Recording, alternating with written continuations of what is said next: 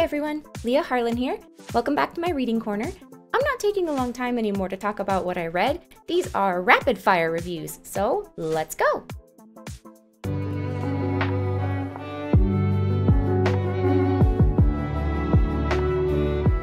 Book number 1, Portrait of a Thief by Grace Lee.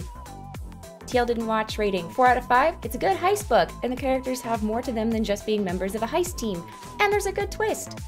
Here are the content warnings. Next one, 6 Crimson Cranes by Elizabeth Lim.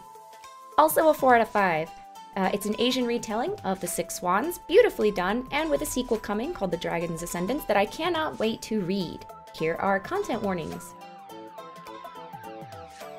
Next, She Who Became the Sun by Shelley Parker Chan.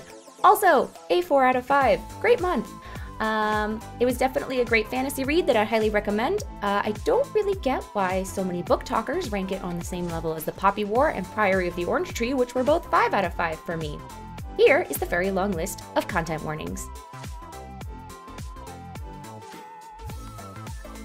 Finally, we have Space Opera by Catherine M. Valenti.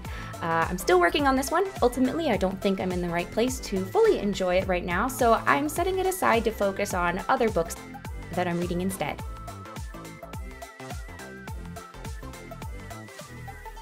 And that's it! I hope this new format is enjoyable for all of you because it is definitely easier and more enjoyable for me. Instead of monthly reading lists, I will be posting lists of whatever I'm actively reading every couple of weeks. That will go on TikTok and hopefully YouTube. Monthly is definitely too restricting for me. I just want to read what I want, when I want. So that's all for now, patrons. I hope you read something interesting and come back soon.